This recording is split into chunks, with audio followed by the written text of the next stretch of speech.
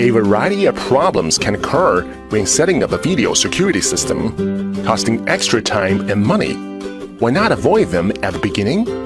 In this video, we will look at 5 common mistakes during installation so that you can do it right the first time. Number 5. Installing infrared cameras in the wrong places or in places where the infrared beams are blocked.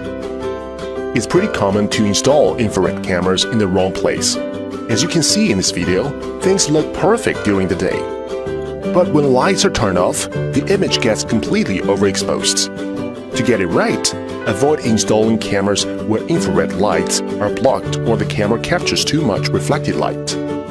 Direct the camera away from anything that reflects infrared light directly back to your camera, like walls or glass, as well as other direct light sources. Number 4. Forgetting to remove the protective film from the camera. To protect the camera from damage, protective film is often used inside or outside of camera housing. We have met innumerable cases where customers have complained about image clarity problems after installation, only to find out they forgot to remove the protective film. It is recommended removing any protective film after all other necessary installation steps, so as to avoid fingerprints. Another example is PTZ cameras. Make sure to remove all protective packaging or covering, whether foam, or tape, from inside the housing before powering up the camera. Number 3. Obstructed installation angle wastes field of view. You don't want to waste any field of view if it is for security. Installing such a camera at a too steep an angle will waste about half of the field of view. We suggest double-checking and adjusting the camera angle right after installation.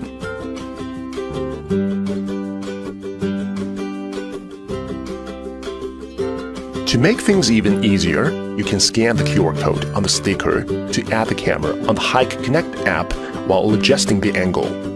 Also, use the app to check whether the camera's field of view has too low an angle or is obstructed by leaves or anything else. Number 2. Ignoring distance limits of wires. We all know that in general, maximum distance of UTP cabling over Ethernet is 100 meters, around 328 feet.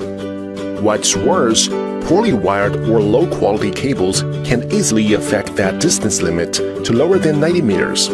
Exceeding that limit could cause your camera to lose data and power.